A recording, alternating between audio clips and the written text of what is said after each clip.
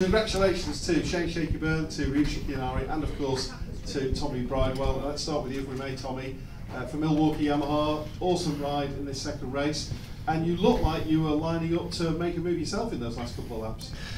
Yeah, obviously after race one, it was you know, such horrible conditions. We struggled massively, to be honest. But you know what? I knew after qualifying I had good pace in the dry. Starting 18th on the grid didn't help me, but it did make it more fun for sure.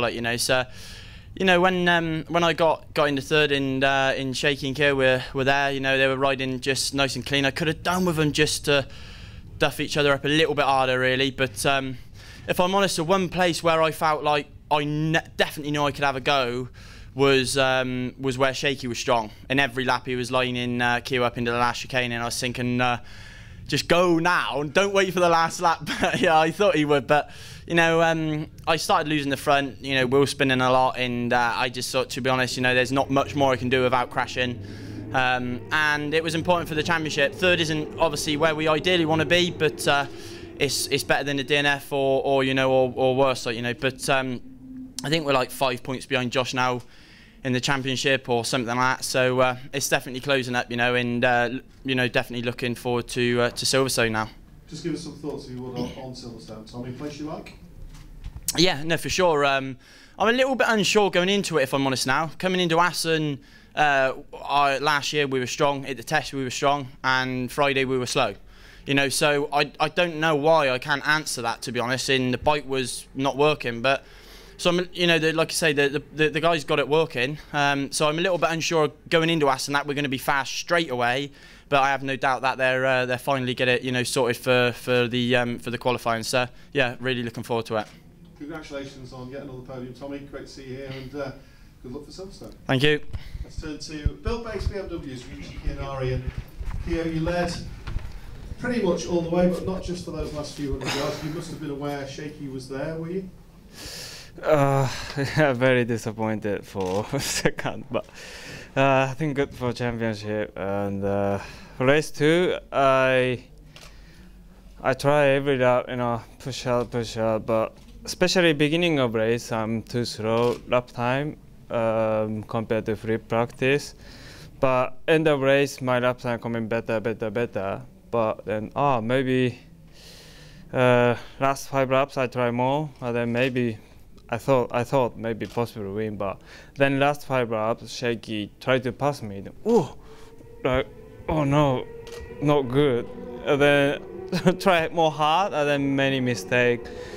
But I know last lap Shaky sure tried to pass me last chicane, but I cannot do anything. Just I tried to push hard, but Shaky more strong and more fast.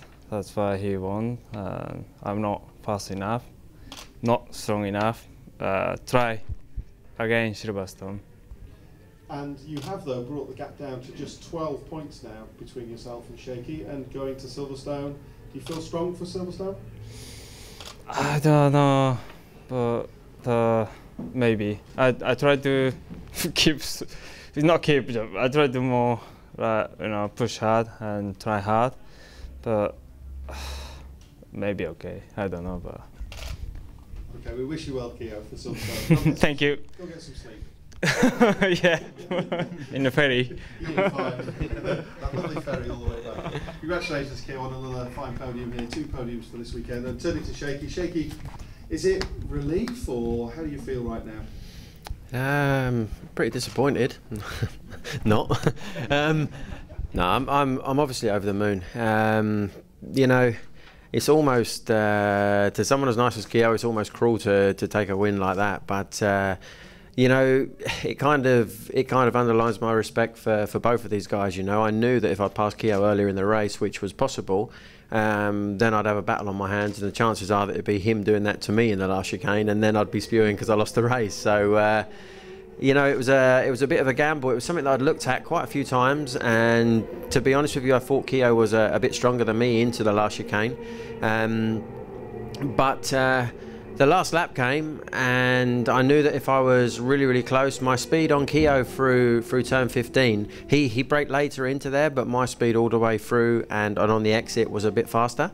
And I just used that, you know. I was on the side of his bike and I just pinned the throttle, and I thought, well, you're either going to stick and grip and I'm going to pass him, or I'm going to the moon. But fortunately, it stuck and it gripped, and yeah, I managed to get up the inside of him. And you know, it's I know how he feels, because I've been in the situation before. I've been humped here on the last lap, and you know, he led every single lap. I thought in the beginning that maybe it was just taking it a little bit easy, because when I got to second, the lap time wasn't that fast, and I knew I could go faster. But then he started to have a few little moments, and I thought, well, maybe this is his pace. Maybe I should go now, because I could see that Tommy was coming.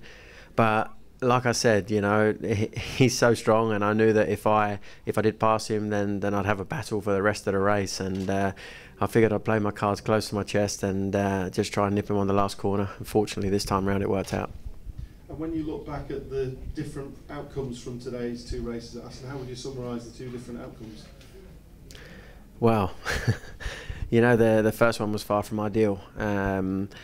You know, 2 weeks ago I lost a 100 and something point lead. Now I had a 26 point or 27.1. I threw it up the road in the first race after deciding, do you know what, a third's a lot better than a crash. And then pretty much the minute I had that thought, I went down off the throttle, just spun the bike around. Absolutely nothing you can do in that situation.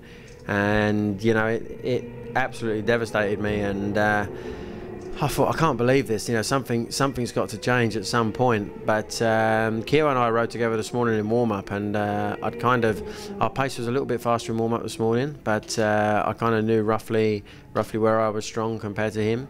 And yeah, fortunately it was the same in the race, and managed to hang on to him. When he got to the front straight away and I was in 5th or 6th or something like that, I thought, oh no, here we go, Keo's going to check out, disappear, and it's going to make it impossible to catch him. But yeah, we managed to stay on his back wheel and remain there for the 18 or 20 laps or whatever it was. And yeah, you only have to lead over the line, and unfortunately this time round I did.